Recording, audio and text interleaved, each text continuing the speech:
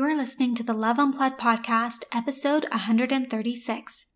Are you ready to shatter the glass ceiling and step into your power? Then today's episode is for you. So learn how you can become a $1 million woman, how instrumental your habits are to your success, how to build confidence, and how to make sales feel sexy. It's all being covered today, and my guest does not hold back. So without further ado, let's jump on in. Hey there, I'm your host, Jessica Fergon, and I am passionate about doing the inner work needed to reach your goals. Let me be your guide as we navigate all the fears and insecurities that surface when it's time to step outside of your comfort zone. Along with my knowledgeable guests and industry experts, I'm here to teach you how to reawaken your life purpose and passion and create the steps to turn your intentions into action. Ultimately, my goal is to empower you, to rise above those blocks holding you back, and start living a life that you are worthy and deserving of. So come on, it's time to slow down, find a comfy spot with your favorite organic tea, and get inspired. Thank you for tuning in to the Love Unplugged podcast.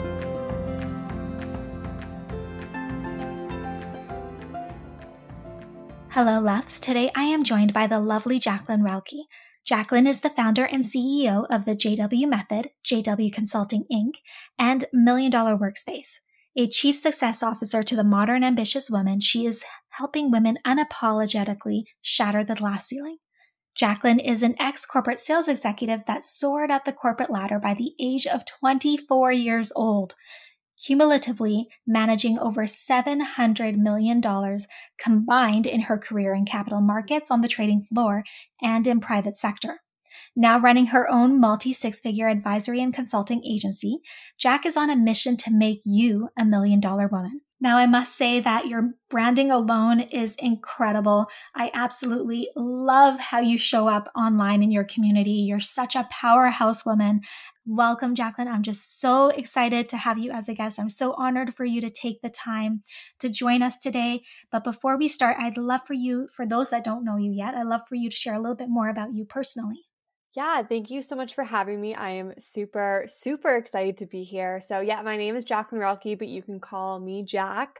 As you guys heard, I'm the founder and CEO of the JW Method and $1 Million Workspace, $1 Million Woman Workspace, whatever you want to call it. I was born and raised in Toronto, Canada, but I now live in the city that never sleeps, New York City, kind of fitting given for those of you who are entrepreneurs, you know that you don't sleep either. So it's the perfect place to be as a young, ambitious woman on a mission to shatter the glass ceiling. Again, I started my career in capital markets on the trading floor, quite unconventionally rather. I actually started on the trading floor before I graduated from university, which was super interesting. I'm sure we're going to dive into that in this interview. Transitioned to private sector, ran a global sales team by the age of 23, managed over $700 million in 3 short years of combined sales targets. And then I ended up launching my company, sponsoring myself for my visa into the United States, now living in New York City. So it has been a wild ride the last 4 years, let me tell you. But hey, as my old boss on the trading floor used to say, pressure makes diamonds. So we are just keep going, as we were just talking earlier, Jessica, onward and upward from here. Absolutely. I love that. Pressure makes diamonds. That's a good one. It's so funny. I went for lunch with her a few weeks ago, and I'm like, Rita, every time I'm struggling, I hear your voice in the back of my head saying, Jacqueline, sweetie, pressure makes diamonds. And I swear, guys, that keeps me going more than anything else. I love that so much. I'm definitely going to start saying that to myself, and I'm going to hear your voice now. Love it. All right. So let's start at the beginning. Prior to you having this business, what was this whole journey? And like on the trading floor at 24, or like right out of university, like, or not even out of university, like what is that? Yeah, so I started working on the trading floor when I was 21 years old. So I was literally in 4th year university, and I was really determined to work in structured product sales. I didn't really know what that was, but for whatever reason, I was like, yep, like equities, like structured products, like the line of business, want to work there. So I networked the hell out of myself and basically would take the train in from Kitchener. I went to Wilfrid Laurier University in Toronto, and then would take it into downtown Toronto and sit my butt in Brookfield Place, which is where the trading floor was that I worked on. And anyone who was willing to meet for coffee with me, I just networked.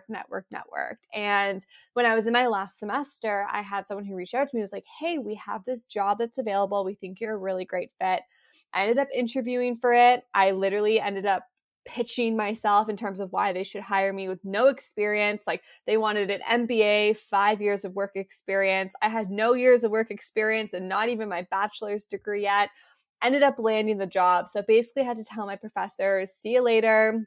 Got a job on the trading floor in capital markets. And they literally like, we'll see you at final exams for your 51% to get your diploma. Like they were super supportive. So right off the bat, I was really thrown into the highest and fastest paced corporate environment that you could ever think of, right? Like trading floor finance, it's Wolf of Wall Street on steroids. And people think I'm over exaggerating when I'm saying that, but I'm not. You're in a room with 400 people. You don't have desks. People are yelling. There's bells ringing. Like it is just such a immersive and expansive environment to work in. And I was given a third of Canada to cover at the age of 21. So I was not given a small mandate or an entry-level position. I was thrown in and it was sink or swim. And at the time that I started, my dad was battling stage 4 cancer. And it was such a pivotal time in my life because I was so determined to make a name for myself and really start on the right foot for my career and network and build myself as the woman that I wanted to be. And at the same time, I had this underlying driver and motivator, which was my super ambitious father who, he's amazing. He was literally doing conference calls while he was getting chemo. And he was the one who literally was like driving me to be like, keep going, like you got this, keep going, right? Because it was always one of his dreams to be on the trading floor. So I was on the trading floor for 2 years. Again, it was such an insane time. Obviously, an extremely male-dominated industry, which I know we're going to get into. But it taught me a lot about resilience and having thick skin, and just being unapologetically you and ambitious. Then I got an opportunity that came my way, which was actually to go switch into private sector, and it was for a sales role. But the underlying tone was, "Hey, Jacqueline, you say you're amazing at sales, come show your worth and that you can actually do it. And if you can, we'll basically promote you to run the global sales team within 6 months." Sure enough, came in, did the JW effect and was promoted to director of global sales within 6 months within the company, and was managing a sales team that the average age was double mine. So you can imagine the resistance as a young 23-year-old coming in, who's this know-it-all that knows what she's doing, and having to step into this managerial role very, very young in my career. And then I ended up leaving that situation. Again, I'm a big believer of really staying true to your morals and ethics and values, and never discounting yours to make other people happy. So I decided to walk away from equity on the table, making a couple million by 25, 26, and was like, you know what, this is not for me. And I always say there's this one very vivid moment where I was sitting in the Shangri-La in Toronto where we lived in the residences, and we were on the 44th floor. So we hovered above all of these buildings in Toronto, and we faced west, and the sun was rising and you could see the sun rising. I was drinking my morning coffee and I was sitting there and I was like, how did I get here? I felt like I was like soaring so high, and now I'm sitting here and I don't know what my next move is. And it was like the universe hit me on the head and was like, Jacqueline, you didn't go through all this shit to not help women who are going through the same. Whether or not they're in corporate, they're in finance, they're entrepreneurs, like you have a wealth of knowledge that you have gained through your trials and tribulations over the last 3 years. So do something with it. And literally in that moment, the JW method was born. Wow. That's a shit ton of experience in such a short period of time, but also for such a young age. Yeah, people always laugh. They're like, you're such an old soul. I'm like, I have no choice but to be. Yeah, you're kind of forced to like grow up pretty quickly there. Yeah. It was sink or swim, guys, for a lot of my early on career. But again, I I attribute the resilience that I now have to growing and scaling my business to 7 figures. And like, again, I have a big goal to make Forbes 30 under 30 for changing Gen Z and millennial retention of high performers in the workplace and in corporate and for large financial institutions. And at the end of the day, I wouldn't be able to do that and achieve those goals if it wasn't for the resilience I've gained through me having to mature and go through these experiences very young. Absolutely. Now, let's talk about your experience being so young, being a woman in a male dominated industry. Like, that's intimidating, but it's also like, how did you navigate that? Like, how did you not let it get you down? How did you continue to rise in that type of environment? Yeah, so being in the single most male dominated industry, arguably that there is, it taught me a lot very early on about knowing, again, your morals, your ethics, your boundaries, and having, again, that thick skin. When you work in an environment like a training floor where, again, the ratio of men to women is just absurd, right? And they tell you, drop your voice lower on conference calls, you'll be taken more seriously. Or like, I always share this, guys, like, I have big boobs and a big butt. Like, I can't hide that. But I would feel like I would have to wear, like, I feel like I couldn't wear a pencil skirt and a bodysuit with a blazer because it was too provocative, even though anyone else could wear that. But like, just because I had boobs and a butt, it made me seem like I was unprofessional. So it really took a lot of having that thick skin and understanding at the end of the day, just because I am a woman and I, like wearing my 4-inch stilettos and my pencil skirt, and I like wearing my makeup and taking care of myself, it doesn't make me any less. And I can tell you, when I first started, I didn't have the backbone and the confidence that I do now. Was I always extremely confident? Yes. If anyone on the training floor is listening to this, you're gonna be like, what are you talking about, Jacqueline? You're always very confident. But I do remember that when I first started, I did feel like I had to wear the shoulder pads in my blazer, and I did feel like I had to wear the turtleneck and hide myself. And I did feel like that if I was too giddy or too bubbly, I wouldn't be taken seriously. Or on the flip side, if I was too serious or voiced my concerns, I would be called a bitch. And I always talk about this one pivotal moment. So if you basically, when you enter the trading floor, there's this big revolving bulletproof door that you have to go through. And, when you walk in, again, it's a huge room of 400 people. And there's almost these runways down the center of the room, and there's 3 of them. And of course, my desk was right at the very end of this quote unquote runway on the left-hand side. So everyone sees you when you walk into the trading floor. And I'll never forget, there was this one moment where, I made a name for myself. People know me as being the exceptional MLGIC structured product sales girl who traveled all over Canada and never said no to anything and was just like taking the world by storm. And I remember being like, you know what? Screw it. I'm wearing the skirt today. I'm wearing the heels. I'm bringing the Louis Vuitton in, and like, I'm done playing it small. And when I walked in that day, I'll never forget, one of my colleagues came up to me, and I walked over and I put my Louis on the desk and I sat down and took off my jacket. And he came up to me and he was like, something's different about you. He's like, I don't know what changed, but he's like, keep doing it, because he's like, I can tell you every single person on the floor can feel your energy right now. And it was when I kind of said, enough's enough. I'm done shrinking myself smaller to make other people comfortable. And I can tell you that was the best decision I ever made, because now, being off the training floor for 2 years, I'm able to go meet with the highest people on the trading floor because they remember me. And they remember me as the extremely confident young Jacqueline who wasn't afraid to take risks and wasn't afraid to shine so bright that people noticed her. And I can tell you, to this day, it has been my biggest asset by deciding, you know what, enough's enough. I'm confident, I'm powerful, I'm unapologetic, I am ambitious, and I am okay with being that person. And if it makes someone else uncomfortable, that is a them problem, not a you problem. And I can tell you that has transformed my business and my career more than anything else ever could have. I love that. Was there ever a situation where you had to stand your ground, you had to kind of not defend yourself, but like just kind of put in your boundaries with anybody at work? Oh gosh. Which All the one? time. Pick the pick of the litter.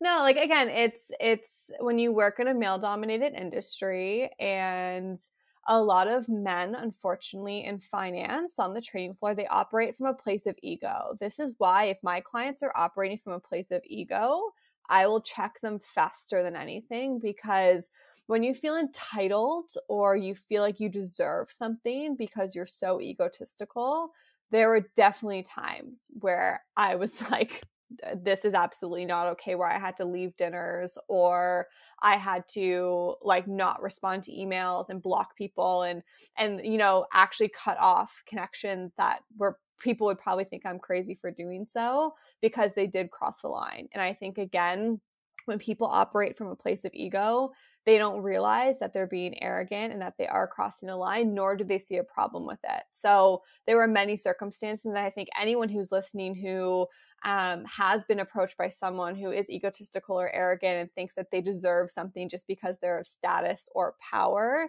you know exactly what I'm talking about. But what I will say is it took me a few times of letting it happen and realizing it wasn't okay before I had the backbone to be like, no, this is not okay.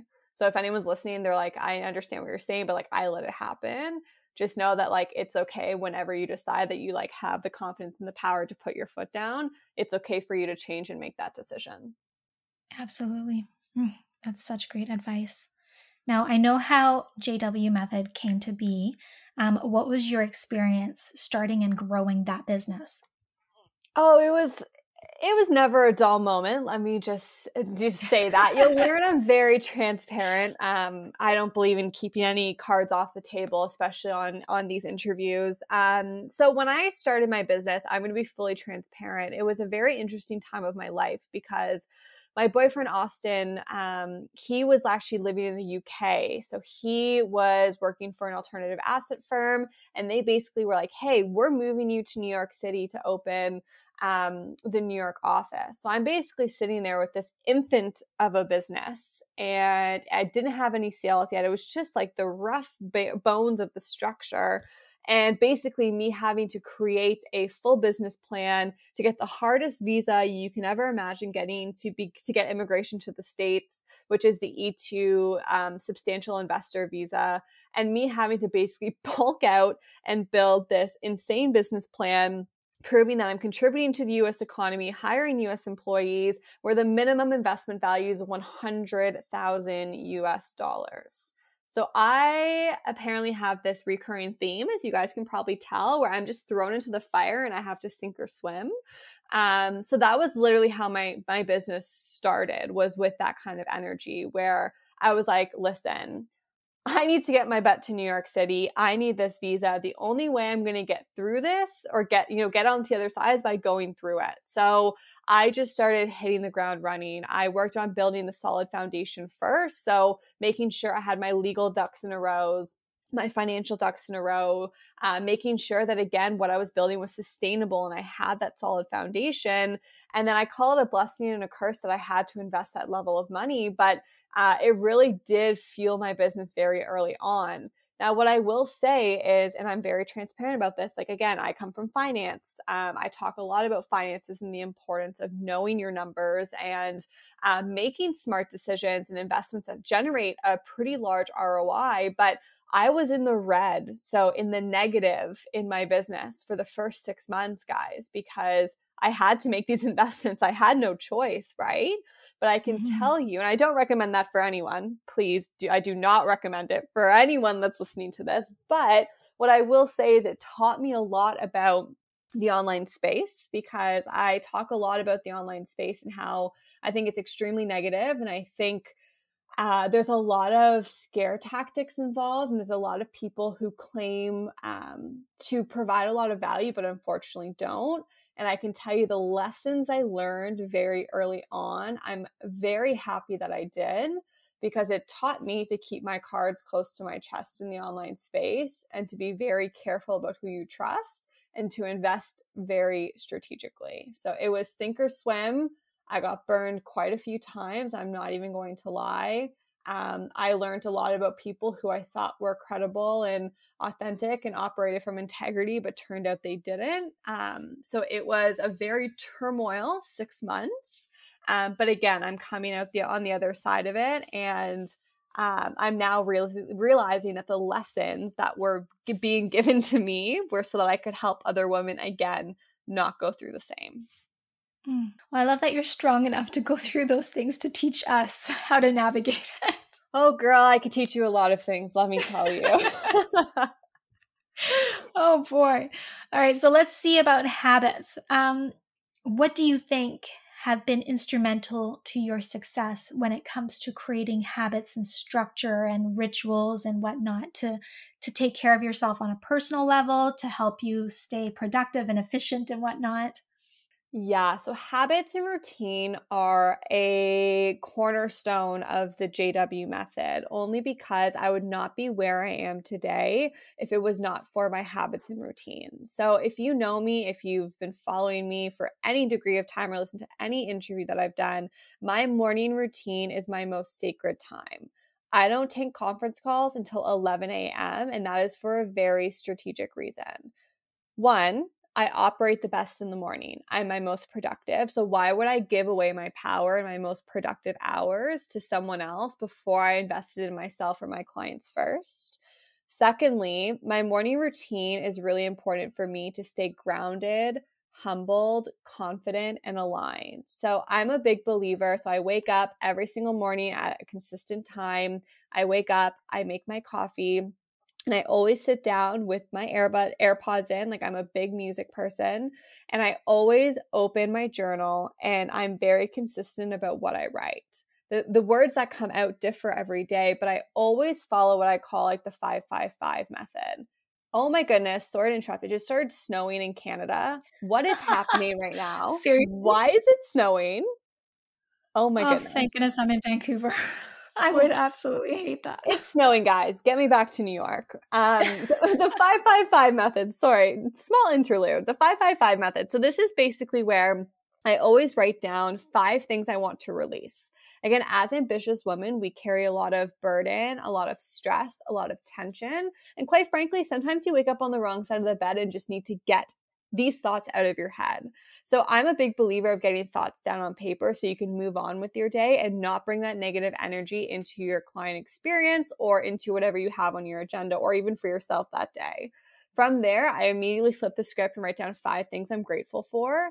These could be friends, family members, my team, my business, my body, my health. It could be absolutely whatever I feel grateful for that morning.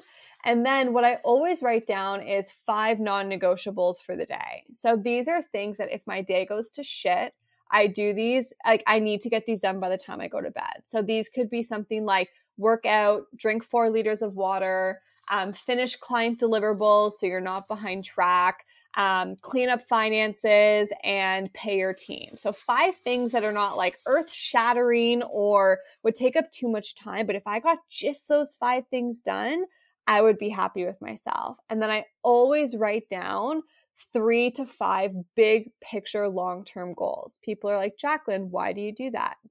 Well, if I'm writing that I'm going to make 7 figures by 27, Forbes 30 under 30, and sign a $100,000 contract by the end of the year, and I write that every single morning, do you think I'm tricking my subconscious to believe that it's actually possible?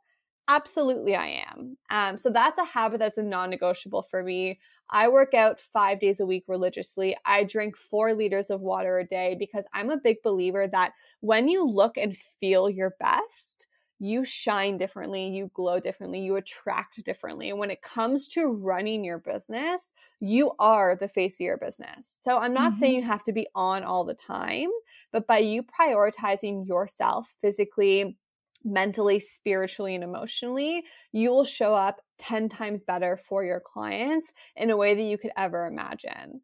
Same thing goes for like self-care and travel, right? Like I'm a big believer, like I get deep tissue massages every 2 weeks. Like I always make sure that I go and get facials done. My nighttime routine is just as rigorous as my daytime routine because again, if you're an entrepreneur or if you work in a fast-paced environment like the trading floor, so much of your day and life is uncertain. You know, you are responding to the market and other people and your clients. So you need to make sure that you have these habits and routines in place that are going to empower and instill confidence within yourself to be the best version of yourself. When you do that, you win. And when you win, you know, your clients and everyone else around you does too. So for me, habits and routines are pivotal in becoming $1 million woman and making sure that you are growing and scaling your business at the same time. Wow. That was like everything. I could talk for hours about habits and routines. Like that's like the 1A Coles notes of why routines are important. But moral of the story, if you do not have a morning routine, a nighttime routine, or consistent habits that make you feel like $1 million, let this be your sign to put some of those into your calendar this week. Absolutely. It makes all the difference. And you just made me want to get a little bit more serious about my own routines. I'm telling you, girl, your life will transform. Like clients always like, especially clients come to me and some of them are kind of skeptical. Like, they kind of look at you with the side eye, like, really, Jacqueline? And I'm like, do you trust me? They're like, well, yeah. I'm like, do it for 3 months and come back and tell me how different you feel. And without fail. They're like, oh my God, Jacqueline, you were so right. I'm like, I told you so. $1 million women need $1 million routines. If you don't have a $1 million routine yet, you need to make one. I love that. All right, so let's talk about lessons. You've kind of given us a little bit of a peek into all of the stuff that you've experienced and you've learned from, but I'd love to know the top lessons that you'd like to share with everybody listening today from everything that you've gone through in your career. Yeah, so my 2 biggest things for sure, and this applies if you're an entrepreneur or you're in corporate or if you're in finance. The first one, which I said earlier, is to keep your cards close to your chest. I am a very trustworthy person. I choose to see the best in everyone. That's just who I am. However, I've learned very quickly that a lot of people do not have the same morals, and the amount of people who are willing to step on your head to get to the top it's earth shattering. And I think a lot of people pretend like they have your best interest in mind because they're curious to hear what you have going on behind the scenes. And I can tell you, I've shared things with people and they actually have taken that and brought it to market and branded it as their own before I was able to, because I trusted them. So this is all to say is keep your cards close to your chest. And secondly, move in silence and let success be your noise.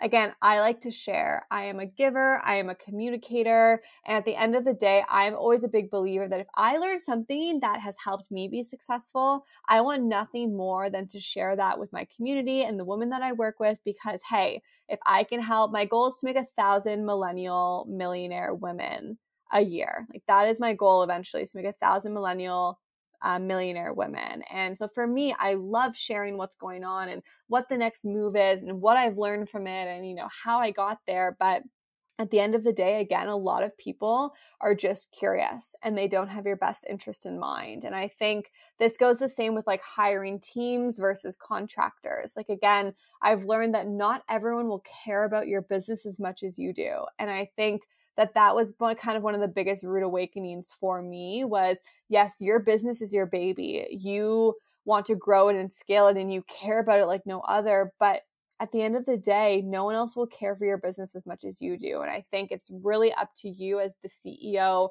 of your business, or, you know, as the ambitious woman that you are, to take accountability for your actions, good or bad. And if things aren't going good and you're not moving in silence and people are ripping you off, hold yourself accountable to that. Versus like if things are going really good and you're like, okay, great, this actually worked out. Success is your noise and people are asking you how you did it. Also hold yourself accountable to share that with others. I think a lot of people are quick to share the bad or call people out. But at the end of the day, You will make a much bigger impact on the world if you focus on sharing the good and focusing on the good that's happening and the good energy versus like being sucked into the negative energy, which we know a lot of that unfortunately exists within the online space. Absolutely. And I love that you mentioned like keep your cards close to your chest, because that's something that we kind of struggle with. I think a lot of people I've met have, as well as I do, where you kind of want to share everything that's kind of going on behind the scenes and what you're working on, but you have to be very careful with who you're sharing that type of information with. And you want to make sure that they are someone that is trustworthy, that has the same values and whatnot as you. Totally. Values, integrity. Mm-hmm. It's so important, guys. And again, I've been very close to going into business and partnering with people, and the universe very fortunately showed me true colors before that happened. So just make sure, like in any business decision that you're making, you give it at least 3 months before you jump in, minimum. I say 6 months if you can, right? Like it's easy for people to hide their cards for a couple of months, but if you are able to continue conversations and draw things out and really get serious and strategic, the stones will turn if you give enough time to do so. So just make sure that you're not jumping in naively into business decisions or career decisions, and make sure everything you're doing is rooted in strategy and integrity, and you'll soar your way to $1 million. I can guarantee that. That's such great advice. So thank you so much for sharing that. I know so many are going to benefit from hearing that. But I want to dive into how you support women now. So let's talk about how we can shatter that glass ceiling, as you say. What is key to creating a successful business and taking it to that level? Yeah, so as I mentioned earlier, a solid foundation and clarity first is super, super important. And then you can focus on scaling. When it comes to shattering the glass ceiling, it is really important that you understand the multifacets of your business in order to really take it to the shatter the glass ceiling level. So what do I mean by that? As a CEO of your company, it is your duty and obligation to be knowledgeable about all the different aspects of running your business. So you hear the term wearing many hats. And I do think it is really important. You should be knowledgeable enough to make CEO level decisions when it comes to your finances, your taxes, and your accounting, your legal situation, your marketing strategy, your sales and revenue plan, your product suite, your branding, and any other your operations, your systems, your automation. If you are not knowledgeable enough about making CEO level decisions on all the facets of your business, you need to educate yourself. I am a big believer in that you are the single most powerful asset that you have to shatter the glass ceiling. And the biggest booster of your confidence will come from you educating yourself and being knowledgeable about your business. So if anyone asks you a question, or if a client asks you a question, or if you're on a consult call and they ask you a question, you don't have to blink twice about the answer. And I think when people ask me about shattering the glass ceiling, confidence is number one. Like if you are not confident in who you are, what you bring to the table, what your pitch is, what you're selling, how you make an impact, the value that you bring to the table, you're not going to be successful. And I'm not going to sugarcoat it, because there are 7 billion people in the world. And I'm sorry if you are not at that level where you can confidently stand in front of, let's say, I'm meeting with the head of the trading floor on Thursday. He is a terrifying man, but I'm confident enough to stand in front of him and pitch my value and my worth in terms of why he should hire me for a corporate consulting contract. That level of confidence is going to shatter the glass ceiling. So for me, it's confidence in knowing who you are and what you bring to the table. It's confidence in understanding every single facet of your business inside and out. But more importantly, it's understanding so deeply the value that you bring to the table. Because let's be real, guys, if you don't bring value to the table, you will not be at the table, period. And I think so many people try to cut corners, or, you hear people scale to 6 figures or scale to, multi 6 figures, but they don't actually learn all the different areas that are going to help them get there faster. So know your value of what you bring to the table. And if you're not confident enough of the value you bring, educate yourself, hire a coach, hire a consultant, make an investment in your business that's going to generate a solid return on investment, or ROI.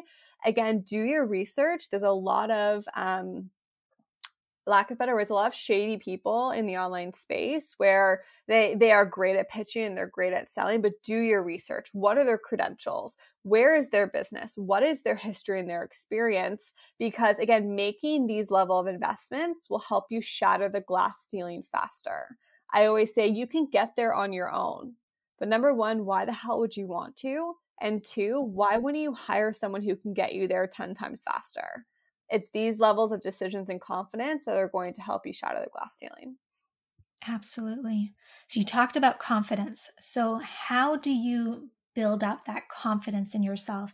And then how do you make sales, which can often feel very kind of sleazy or like just kind of just doesn't sit right? How do you make them feel sexy and make them feel fun?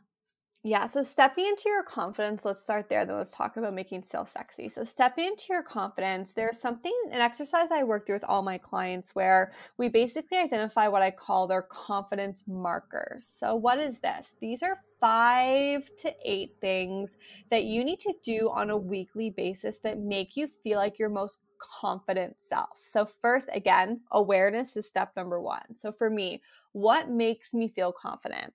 Working out 5 days a week, drinking my 3 to 4 liters of water a day, eating, 80-20. So having really good, healthy meals, but also enjoying a piece of cake or chocolate or a glass of wine if my body wants one or I'm craving one.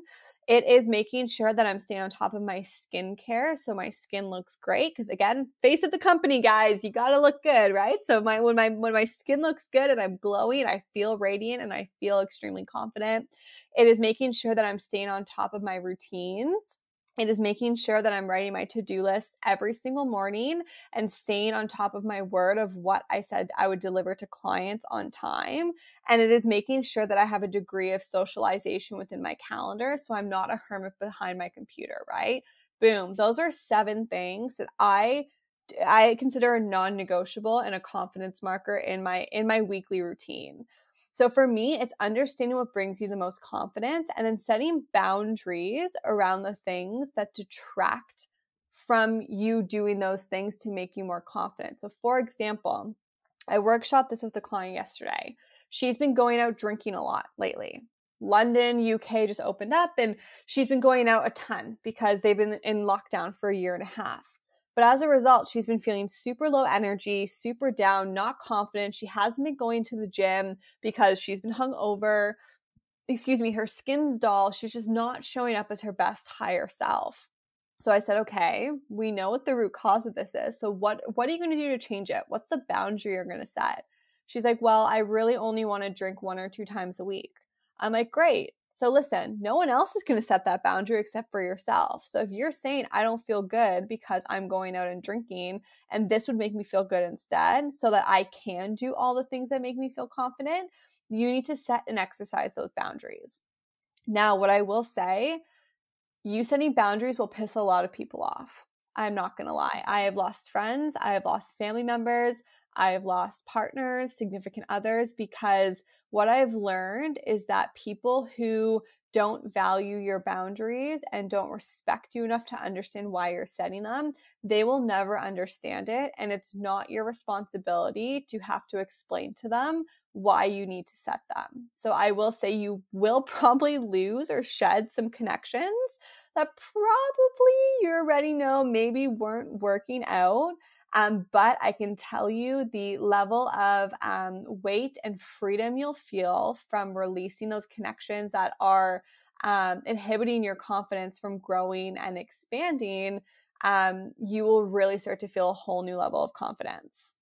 Now let's bring that into sales. So making sales sexy, that's my MO. I breaks my heart when I work with people. And unfortunately, it's 90% of my clients who think, to your point, like you said, sales is icky. So, it's sleazy. They've had experiences where people are just pushing them into products or services that aren't aligned or they don't need because they want the dollar signs in their bank account, right? When it comes to making sales sexy, again, confidence is 1A. I'm sure you guys are seeing a theme, but confidence is 1A in everything that you do. 1B to that is, again, understanding your value and your worth. When you understand your value and your worth and you're on a consultation or a sales call with someone, and for example, I had someone who said to me a few weeks ago, Jacqueline, who do you think you are for charging? It was the contract was $28,000 for 6 months. Who do you think you are charging $28,000 for 6 months? I was like, well, I know what I bring to the table, so let me explain. I said, these are all the things that go into a consulting contract with me. This is how much I pay out of pocket to ensure that I'm bringing in partners who are complementary to my brain and what I do to give you the best results in client experience. These are the number of hours and work and deliverables that I put into your contract, not including your conference call. This is the support of my team and the 2 team members that you'll have, underneath you, and basically detail to a T why I'm priced the way I am. And I was like, and quite frankly, this is actually severely underpriced because based off of all the support, my hourly rate's only about $65. And their jaw just dropped. And they were like, what? I was like, yes, my team, we over deliver and our contracts are priced under what they actually should be because I'm not in the business of ripping people off. I believe wholeheartedly in what I'm able to do for your business. I know that I'll be able to transform you into becoming a $1 million woman and being on that path. And I know that me and my team are the right people to do so. And her jaw just dropped because I knew my numbers inside and out. I knew to a T, and I wasn't selling her. I wasn't pitching to her. I was just saying, hey, here's my cards. Again, here's all the value that I bring to the table. If you don't see value in that, I'm fine with that. We're not a good fit. And that's the biggest thing, right? When you are able to confidently sit in a chair and not pitch, not sell, but know the value that you bring to a table and be able to articulate that in such a way that it feels empowering and confidence inspiring versus sleazy or, just icky in terms of them trying to shove you into a service you don't want, and letting the person on the other side of the call make an informed decision with no pressure. Like, how sexy is that? The fact that you're like, you know what? Take some time to think about it. I'll send you all the details so you can sit back, have a glass of wine, talk to your partner and see if this is a good fit. If you think this is a good fit, great, I'm here. If not, totally understand. And I can tell you immediately the walls drop, guys, because they're like, oh my gosh, she's not selling me. She's not forcing me. But more importantly, at the same time, it's establishing connection. Like, I don't get on a conference or a consultation call with someone unless I know to a degree who they are, what they do, again, what they do in their spare time, who they are as a person, what lights them up, what they're passionate about. Because when you get on a sales call and when you're talking with someone, you should have a pre-established relationship with that person. If it's not a pre-established relationship, it's a pre-established connection of someone you know, of how you guys are able to draw conclusions on the call. Connection is everything. Relationship is everything. And at the end of the day, if you are able to prioritize connections and relationships and just genuinely caring about the people you want to work with and the work that you do, and again, making an impact over an income, and then being able to communicate the value that you bring in a way that is tailored to them, and you're able to, again, talk about their wants, needs, pains, and gains and speak directly to their soul and what they're struggling with and say, we'd love to work with you. No pressure. You let me know if and when you're ready. Like, that is the way sales should be done, not the way these sales coaches, and I'm saying air quotes if you were to see me right now, teach you how to sell in the online space. Because I can tell you it is they root it in fear. They root it in pressure. And I can tell you, for someone who's managed $700 million, I did not manage that amount of money by pressuring people or instilling the fear of God in their eyes that if they didn't do this, they were not going to be successful. It's the exact opposite, and no one will tell you that in the online space. I love that. Oh, if only everybody was like that. I'm on a mission to change that, to be determined. Amazing. All right, so you talked a little bit about the experience, the value that you bring to your clients. So I'd love to dive into kind of what you think are the important aspects to a client experience that provides that white glove luxury experience. Yeah. So the thing that I always say is treat your clients like you would want to be treated, then add 50%. That's like my rule of thumb. So for me, what are the attributes or the pieces that give that white glove client experience? So first and foremost, it is transparency to the point where you feel like a broken record for communicating so much, right? You need to communicate right off the bat the boundaries that both you and the client are instilling to create a healthy relationship. A lot of people think that this is like dictating or it's going to create a negative client experience. It's the exact opposite. Bad client experience exists because there's a lack of communication, expectation, or result. Can we hear that again? Bad client experience exists because there's a lack of communication, expectation, or result. So if you're looking to create a white glove luxury client experience, you need to make sure that you're communicating first and foremost. Secondly, it's infusing luxury into everything that you do. Like champagne is a part of my brand because like I actually am a wine collector and I love champagne and it's literally who I am. Like I drink champagne on a Tuesday afternoon just because I feel like having a glass. Like I think that these types of luxury, touch points need to be infused. So how are you creating custom welcome kits, proposals, brochures? Your custom client experience and elevated client experience starts before they're even a client. It's how you're nurturing them.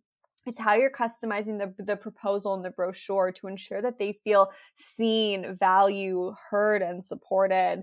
It's how you're onboarding them. How are you sending them a customized welcome gift? Like one of my clients, Lauren in Australia, she loves hot chocolate.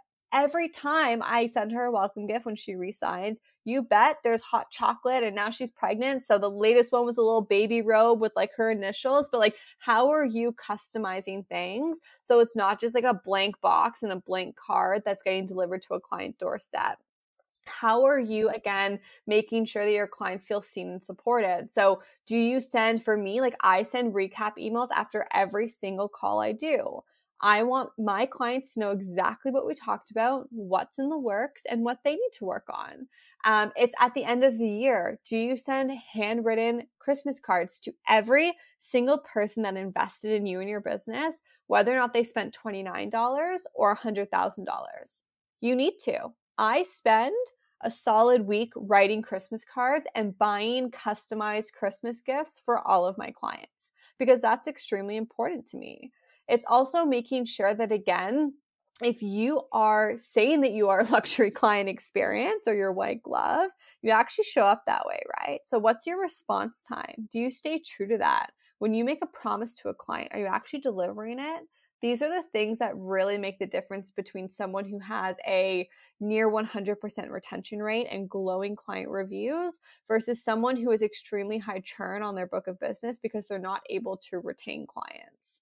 I could talk about client experience forever, but I think a lot of people think of the fancy stuff. They think of the champagne and the welcome gifts and all of these amazing things, which, yeah, they are important if you want to color yourself as a luxury client experience. However, for me, luxury client experiences start with how you treat your clients. And if you are not treating them that way and setting those expectations and boundaries and communicating in a way where they can come to you, whether or not it's for a business question or they're crying over a boy who left them, listen, that is the true marker of a solid client experience. I have not had one client who has left or is still not a client where we've become best friends by the end of our contract, where they call me crying over boys, or, something happens with their family and I'm one of the first people they think of reaching out to, right? that's a marker of an exceptional client experience where they trust you with more than just their business. And they see you both as a mentor, consultant, coach, strategic advisor, whatever you want to call yourself. And more importantly, a friend. Like that is the difference. I love that because that so resonates with me.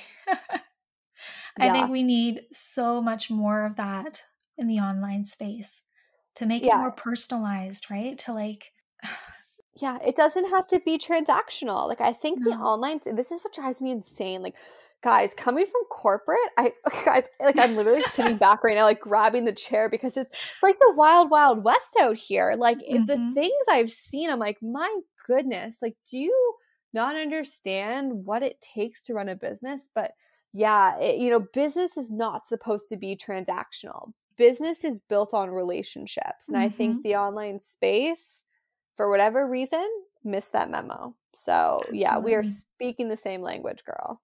I love that. That was like one of my core values is like just going above and beyond and being there for my clients, regardless of whether it's business or personal or whatnot.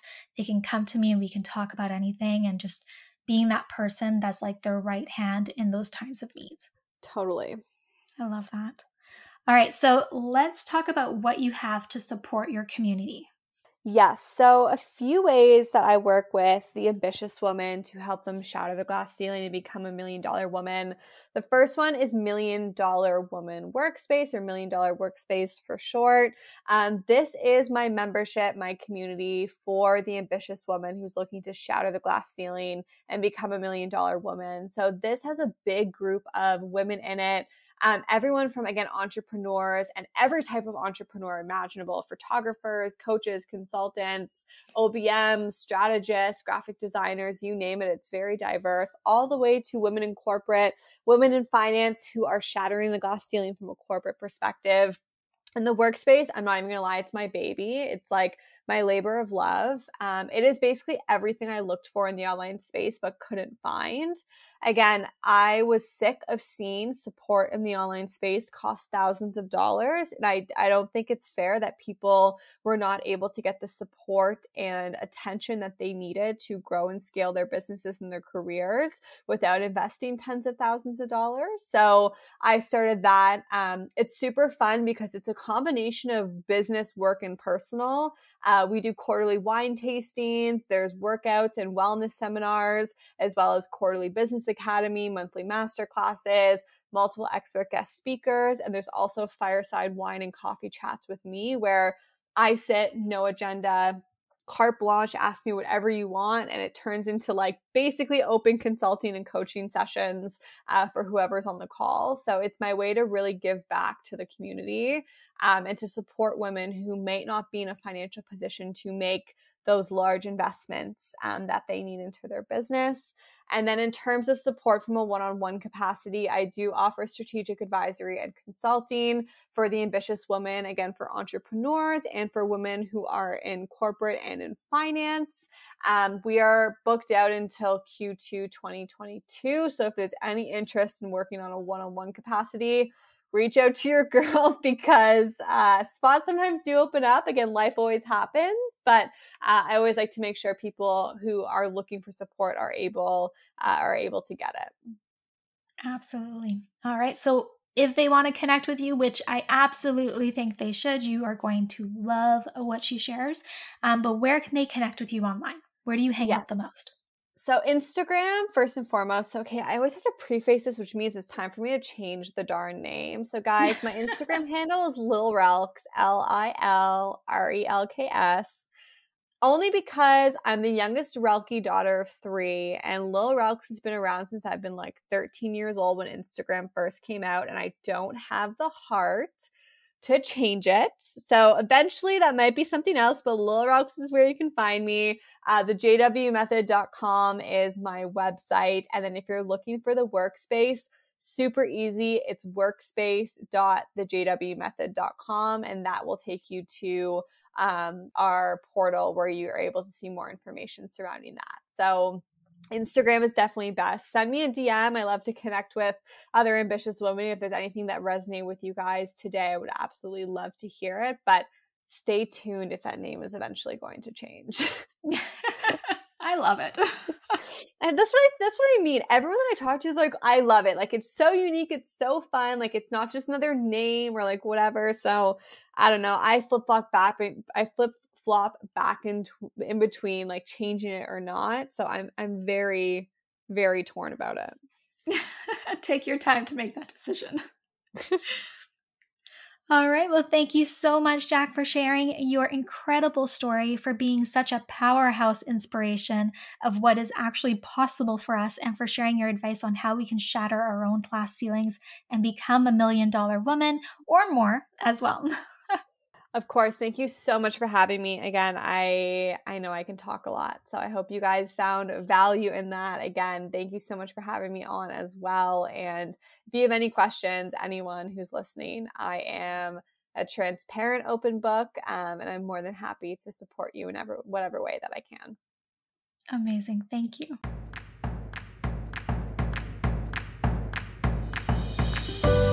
I'm Jessica, and thanks for tuning in today to Love Unplugged, the podcast.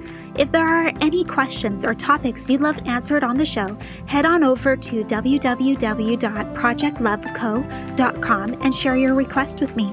If you haven't yet, go to iTunes and subscribe, rate, and review this podcast and share it with a loved one.